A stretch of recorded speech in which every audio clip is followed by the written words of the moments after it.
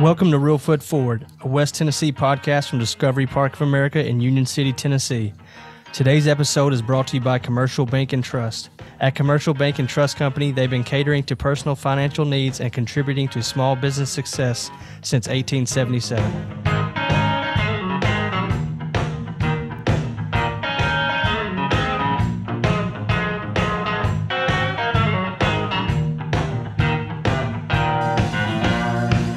Thank you very much, Zach, and welcome everybody to Real Foot Forward, a West Tennessee podcast where we explore the history, the people, and the culture of our home here in West Tennessee. I'm your host, Scott Williams.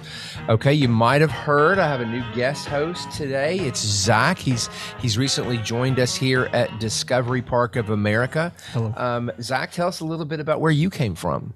I went to Murray State University, major in advertising, minor in marketing. Before this, I was in portal building business, doing sales and marketing with them, but I think I found a true home here. I'm very excited to be here. I think you have too. People who are checking our social media have probably seen your posts are really fantastic. And you currently live in Paducah, right? Correct. And you're planning on finding a house here in Union City or Martin or, here in this area.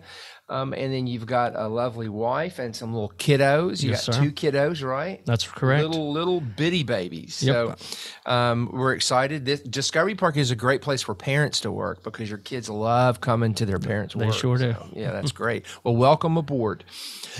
So today we've got a guest that is near and dear to my heart. I don't know that he is not necessarily near and dear to my heart yet, but he will be.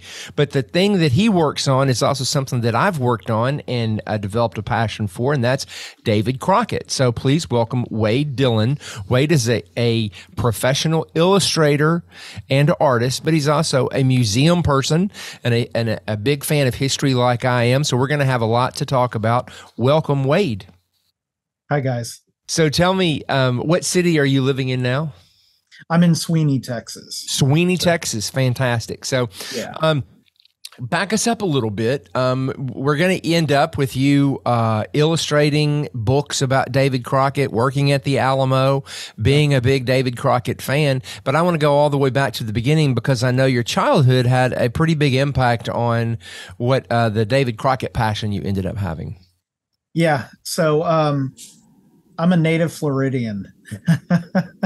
I was born in Jacksonville, Florida in 1988. My parents really got me into art and history. It was predominantly my father, Alan, who passed away in 2021, who really supported my passion for art and history by showing me as a little child John Wayne's The Alamo and Disney's Davy Crockett, King of the Wild Frontier. And just something about Crockett, something about the Alamo story, it just stuck with me. At the age of 5, I had my first coonskin cap. Age of 6, had my first Alamo playset. So there's a photo of me, Dad, and my mom playing with this cardboard Alamo playset on my 6th birthday.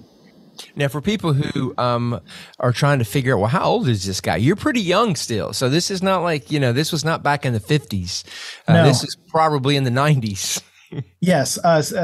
So I'm 34. I turned 35 in September. So you were probably, you didn't have a ton of kids running around with you wearing coonskin caps.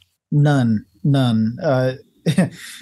Especially in Florida growing up. I was probably the only one outside with a coonskin cap. And yeah, my family and I, we took our first family vacation to the Alamo in April of 1998. And it was a very short 4-day trip, but that vacation really solidified the Alamo in my heart. I remember almost leaping out of the taxi that we were in when we pulled up on Alamo Street on Alamo Plaza. And there was the Alamo. There was that thing that I always saw in movies, but there it was for real. At some point in this story, your dad becomes a David Crockett tribute artist. Where does that happen? So my father and I were extremely close. In 1998, we lost my mom to suicide. And that really propelled my father to make changes in our life for me and my siblings. And one of those changes was renovating his childhood home in Jacksonville Beach with the iconic bell-shaped parapet of the Alamo. Hmm. So he saved his childhood home from being condemned.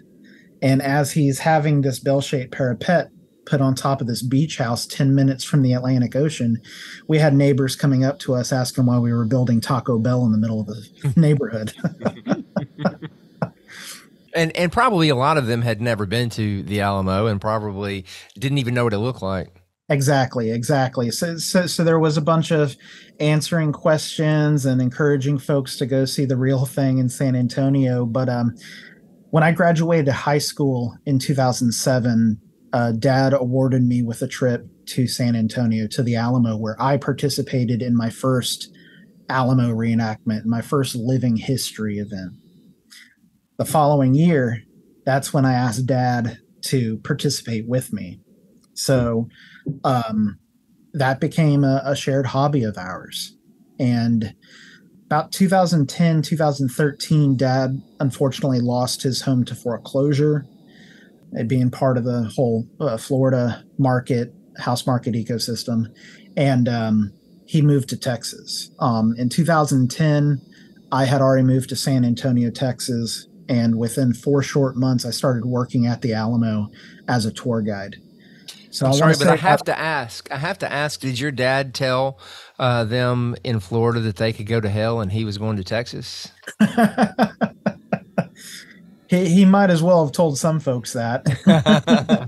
Or carved GTT in his door. Yeah, for sure. There you go. So you guys moved. First of all, I want to ask you, you mentioned something that we do a lot of around here, that we have folks come here and do living reenactments of history. Talk to me a little bit about the importance of that and why you feel like it's important and what do you get out of it?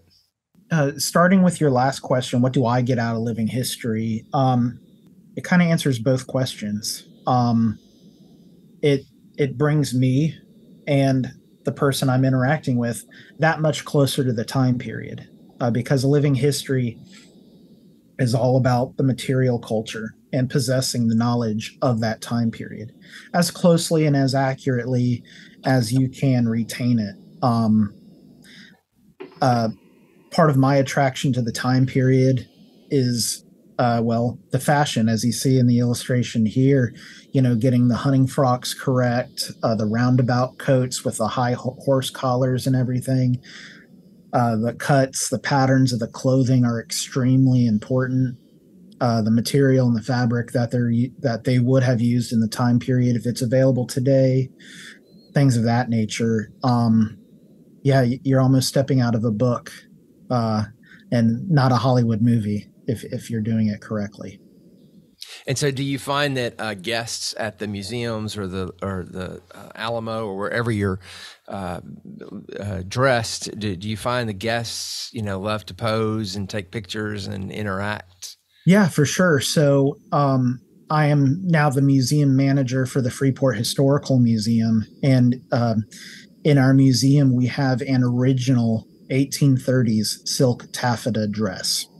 Some living history friends of mine, Susan and Caitlin, they came by for a living history event we were having, and they studied the dress and they looked at it and they realized it was a maternity dress based on alterations done along the front of the waistline. So, Yeah,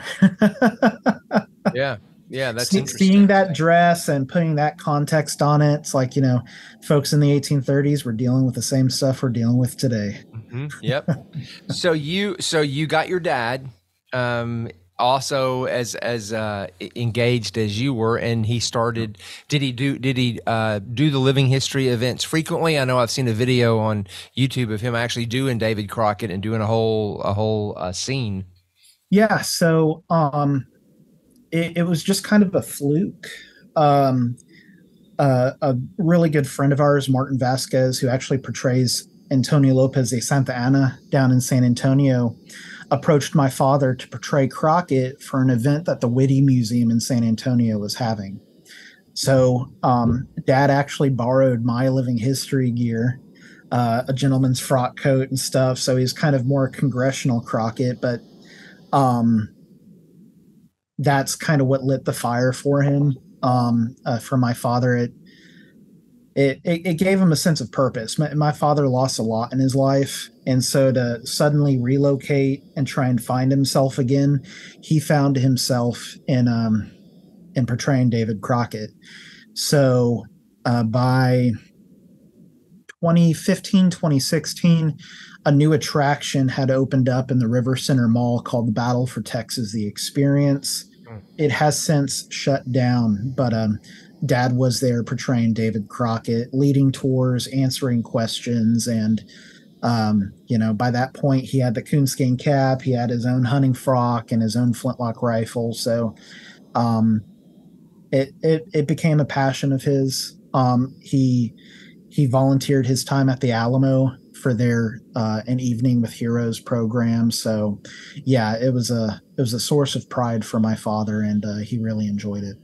So I know the folks listening can't see this, but I'm going to show you. Hold on one second. I'm going to grab. This is my coonskin cap. I got it from a company here that is in Union City, Tennessee, like literally 3 minutes from here, and they sell these real coonskin caps, and that's where I got this one. It's called Dixie Gun Works. So Yep. Anybody listening to us wants to buy their own real coonskin cap, Dixie Gun Works is where they need to go. That's where I have both of mine, and the coonskin cap up there is based off of one of theirs. I just had a leather bill added to it because I think there's a chance Crockett's coonskin cap had a bill, but anyway. That's interesting. So tell me a little bit. I'm curious, as here at our museum in Union City, we have a Crockett statue, we have a Crockett exhibit here, and we're getting ready coming up on August 12th on Saturday to celebrate David Crockett's birthday, which is actually August 17th, 1786. He would be 237. So how do they focus on David Crockett at the Alamo as far as David Crockett, the quote unquote brand? So last year I had the fortune of kind of filling my father's shoes and portraying David Crockett for their David Crockett birthday celebration at the Alamo. This was a year ago in August, but they focused on the living history aspect of it. So I was dressed up as Crockett at their new Palisade Wall display, which is phenomenal. The staff there did an incredible job, and really just engaging with the public, answering questions. If I, as Crockett, got popular culture questions like, well, I thought the Alamo blew up because they saw it in a movie. It's like, well, it hasn't blown up yet. And so do you find people know a lot about David Crockett already, or are they a blank slate? It's kind of a mixed bag. During I was at the Alamo for about 8 years, and during my time there, you got a mix of kind of questions and responses. The belief that Crockett never wore his coonskin cap, that was made up, when we actually have documentation that he did. The John Wayne Alamo movie definitely did a number on like the public perception of the Alamo, because we'd have folks coming in claiming that the church was fake or largely rebuilt because it blew up, and just having to politely clarify or address that misconception. So one thing that I think is fascinating is that David Crockett left Memphis, Tennessee, and crossed the Mississippi River in late November 1835. Mm-hmm. He arrived at the Alamo around February 8, 1836, and was dead by March 6, 1830. So he was really only in Texas for 4 or 5 months, a very short time period. And yet, if you ask someone about David Crockett, he is most closely associated with the Alamo probably than he is with his West Tennessee years as a congressman and as a hunter here in this area. So I've always been really interested. Do you find that a lot of people just assume that David Crockett was from Texas and that he always lived in Texas? I don't recall ever having that kind of, I guess you could say, confusion. I think for the most part, when Crockett did come up, there was an understanding that he was, from Tennessee or Kentucky, which were the two states folks who didn't know too much would, wasn't he from, well, why did he come here? Why were there so many from this state or that state here? So, yeah. And Tennessee being known as a volunteer state. There you go. Yeah, no, absolutely. What are your thoughts on the controversy around, was Crockett actually killed in one way, or was he killed afterwards? Or I know you've probably had a lot of people asking you, was David Crockett a hero at the Alamo? How do you answer that? So I just had this conversation with Clay Newcomb for his Bear Grease podcast. Yeah, you and I were both on that podcast, just not together. Sure. Yeah, he's a great guy. It was a great conversation. But I have the same response that I had for the folks at the Alamo. And to start off, it doesn't matter to me how Crockett died because he fought and died at the Alamo. But I personally believe that he probably fought and died in battle. I find it hard to believe like the De La Pena diary for a multitude of reasons. The debates as to whether or not sections of it, including the section about the execution, is a forgery or not. But also the likelihood of the most famous American coming face to face with the Napoleon of the West, Antonio Lopez de Santa Anna, and Santa Anna not knowing who he is. I would have imagined that had he had known, he would have spared him and used him as leverage to show American involvement in this war. But of course, if executions did take place, Santa Anna was carrying out the Tornell Decree and putting pirates to the sword. How do they tell the story? What is the position they take at the Alamo? Or do they just not even address it, really? No, they address it, because in front of the Alamo Church, there's a plaque on the ground that states, legend states that, here on March the 6th, David Crockett gave his life for Texas liberty. And that's going off of Susanna Dickinson's account, where she stated she saw Colonel Crockett's body mutilated between the church and the two-story barrack building with his peculiar cap lying by his side. So I remember my time at the Alamo presenting both sides, just explaining we really don't know how Crockett died. Yeah, because we have a very good idea as to how Travis died because of his slave Joe. We have a very good idea as to how Bowie may have met his end in the gatehouse, but Crockett's the mystery. Crockett's the mystery. Zach, have you been to the Alamo? I have not. Did you know much about David Crockett before you started working here? I sure have not. See, I think that's the importance of places like Discovery Park and the Alamo and the museum you're at, is to keep these names and these stories alive, because their contributions are so significant. Especially David Crockett had such an interesting story, to me. Obviously, he captured my imagination, and I hope he does the visitors who come to Discovery Park. I've definitely learned a lot. Yeah, since I started here. Have you read my Crockett book? I have not, but have you read Wade's Crockett book? It's not out yet, right? No, he's got one out, and we're about to talk about that. Okay. Before we talk about your book, tell us about how you started illustrating, because you're extremely talented. Did that just happen with years and years of practice, or tell me a little bit about that? Sure. So, like my interest in Texas history, Davy Crockett and the Alamo, it started when I was young.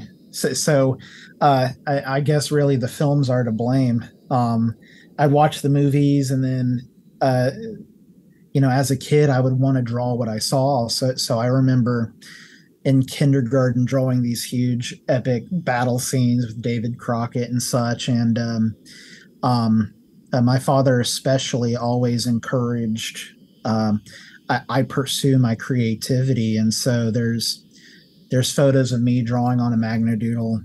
I've got a lot of Christmas memories, getting my first art table, getting art supplies. That's something that's always been, like the Alamo and Davy Crockett, that's always been a huge part of my life. I illustrated my first children's book in 2011 through Pelican Publishing Company. That was the Alamo from A to Z. So A is for Alamo, B is for Bowie, C is for Crockett. It was written by Bill Shamerka, who had formed or was a former president of the Alamo Society. And so a lot of passion, a lot of knowledge went into that book. And then we did the sequel to it, Davy Crockett from A to Z.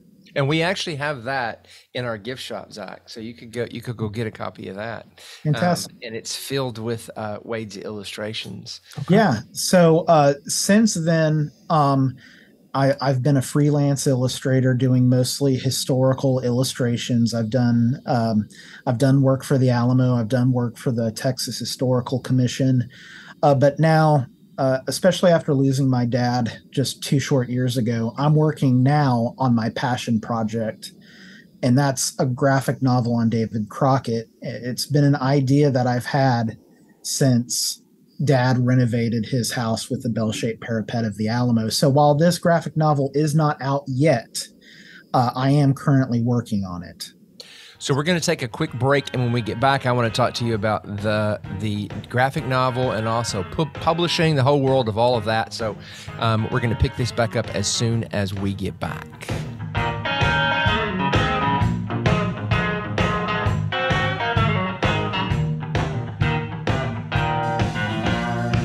Commercial Bank and Trust Company is a unique full-service bank with 9 branches located throughout Memphis, Paris, Union City, and Jackson, Tennessee. Commercial Bank stands ready to put more than a century's worth of tradition to work for you. To learn more about their sophisticated approach to financial services, visit them in branch, by phone, or online. I hope you're enjoying the Real Foot Forward podcast from Discovery Park of America. If you are, please be sure to subscribe, rate, and leave a positive review on iTunes, Spotify, or wherever you listen to podcasts. That's how we get the word out about the fun we're having here at Real Foot Forward. If you are just now joining us, which they say on the radio, but on podcasts, that's kind of silly because you would have had to fast forward through the podcast. But anyway, we have Wade Dillon, who is a professional illustrator, artist, and David Crockett fan. We're talking all about David Crockett and his life. And now I want to talk a little bit more about Wade's career as an illustrator and this graphic novel that he's putting together. Have you got a publisher already, or are you going to self-publish this book? So my graphic novel on David Crockett, I'm going to self-publish. I've got several reasons for it, but it's a story geared for adults. There's a lot of personal themes in it, and I don't want to give too much away, but a lot of violence, and it's going to be fully illustrated. But I'm going to self-publish just so that I can maintain complete creative control. It's entirely my book, my story. So, and you'll be able to make more money if you self-publish. Sure. And is it a color graphic novel or black and white? Yeah. So it's going to be a large format graphic novel. So each normally your comic books today are like 6x9. This is going to be 8.5x11. So like your standard letter size sheet. Each page of a comic book is broken down into 5 to 7 panels. And at 223 pages currently, that's over 1,000 separate images that I'm creating. And I'm just getting started on page 5. I mean, there are a lot of like collectors and stuff who will probably want to buy your original drawings for the book. You know, Sure. individually you'll be able to sell in addition to selling the book itself. So, in the case of creating the illustrations for the graphic novel, I am doing all of them digitally. Um, just because I go back and I erase and alter things constantly, and it's just quicker for me to work that way. Whereas if I were to do it traditionally, it'd be on 11 by 17 size sheet of paper, which is then formatted down to 6 by 9, and I don't want to deal with all of that. Yeah, I mean, that makes more sense. Everybody's doing everything digital nowadays. I'm old, so I go back to the days when people were trying to do those things, you know, Sure. by hand, and you know, this is so much easier. I'm guessing, although certainly not easy, but it looks amazing. Well, thank you. I'm doing everything in Photoshop. So while it's a digital illustration, I'm still drawing everything out, by hand. Mhm. Everything that I know as an artist, I'm applying to that digital file. So yeah, it's quite an undertaking, but man, I've had a lot of fun working on it so far. Are you starting with his birth and going through his whole life, or is this just something that picks up at the Alamo? I don't want to give too much away, but Okay. I want to say that the graphic novel does cover his life pretty well. That Okay, good. by the end of the story, you'll have a pretty good understanding as to who Crockett was. And I think, um, Crockett's story has been done a lot, um, especially at Hollywood. But I think, especially after everything I experienced the last 2 years, my perspective on life has changed. It got me to understand Crockett's journey much better, and so I was able to really apply those things to this story, to this telling of Crockett, and really explore some very deep themes of loss, of death, of suffering, tragedies, and how that affects the person. Um, Well, and you know, Crockett settled here in West Tennessee, just a few miles from where we are now in 1822. And so he was our congressman. My ancestors actually settled in this area in 1832, and so he was their congressman. So this area, you know, really has a lot of connection to David Crockett. So make sure you put West Tennessee in there. East for Tennessee. sure. East Tennessee loves to talk about David Crockett, and I love East Tennessee, but you know, David Crockett spent some time in West Tennessee too, so we got to make sure Oh, we own him. absolutely. From Limestone to Lawrenceburg to Rutherford. So yeah, I'm in Texas now, but I've managed to get reference photos where I can of Tennessee. So Have you ever been to Discovery Park? no, I have not. The last time I've been to Tennessee was in 2005, so I need to get back up there. Yeah, yeah. We need. I tell you what, we definitely, you know, when we get ready to celebrate David Crockett's birthday, either next year or the year after next, when you've Yeah. published your book, we definitely want to get you here to meet and greet folks and sell books and autograph and stuff like I'd that. love that. Yeah, thank you. So, what's next on the book publishing? You said you were up to what page? Page 5 of Page 5. 223. Okay. So you've got a ways to go. How long does it take to do each page? So each page, I start out as I would a traditional illustration. I start out with kind of a thumbnail sketch, then I kind of lay out the entire page, because comic books have a structure similar to film. You've got to guide the reader's eye, and in the case of comic books, graphic novels, you're reading in a zigzag formation. It's guiding your eyes left to right, zigzag across the page. So there's all sorts of structures related to creating comic books that I'm trying to adhere to as part of the storytelling aspect. But it can take me probably a week on the digital pencils. Then I'll go in and ink and color digitally. Um, but then what I'm going to have to do is hire um, what they call a letterer, someone who works in the comic book industry who does all the dialogue, all the text, to go in there and put the word bubbles where they're supposed to be. And so that there's a whole production aspect to it. Yeah, that's a big undertaking. Mm-hmm. We ought to look at another thing that would be cool to do. So you're doing these digitally, right? So there'll be in Photoshop. If a museum wanted to do an exhibit of your work after you're finished, you could enlarge those and do an exhibit of the illustrations and kind of tell the story that way as well, right? Yeah, absolutely. Since these are going to be printed on 8.5 by 11, I've been doing all the illustrations at 600 DPI, which can be blown up to a very large scale. So, let's pencil that in for 2027, 2028, something like that. I really hope it doesn't take that long. I finished writing the script probably March or April. Yeah.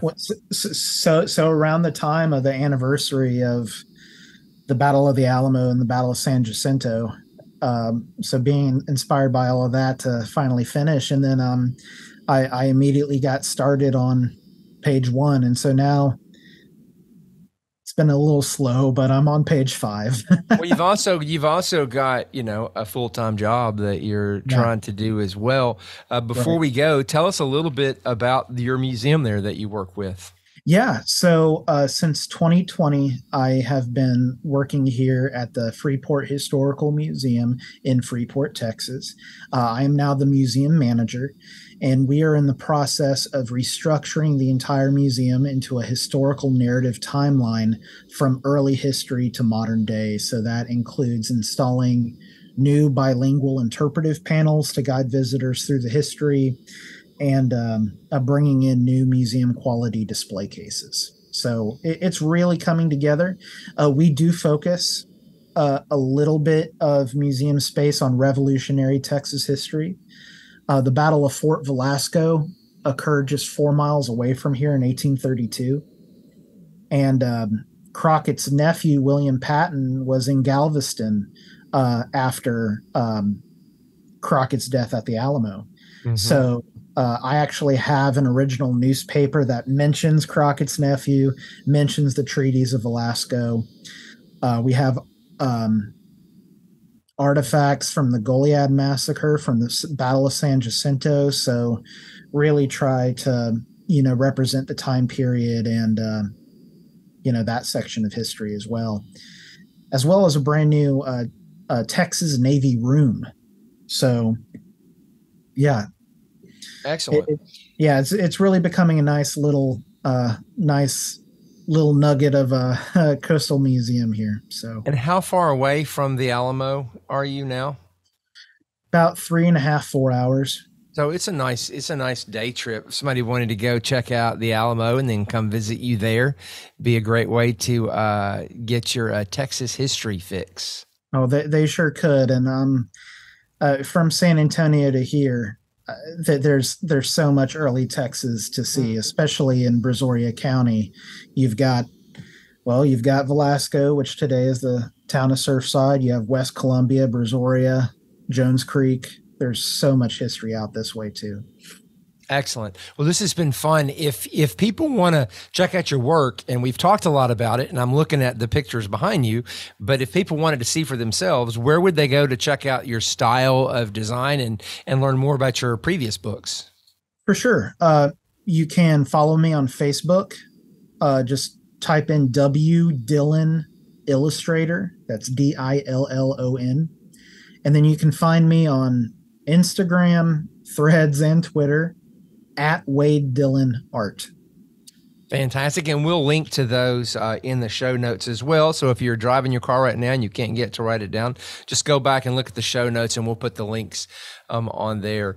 Well, I cannot wait to get you physically here to Discovery Park for one of our David Crockett birthday celebrations. I'd love to make it, man. And I just want to say I loved your book. I love how you fit Crockett into the scope of everything else happening around him.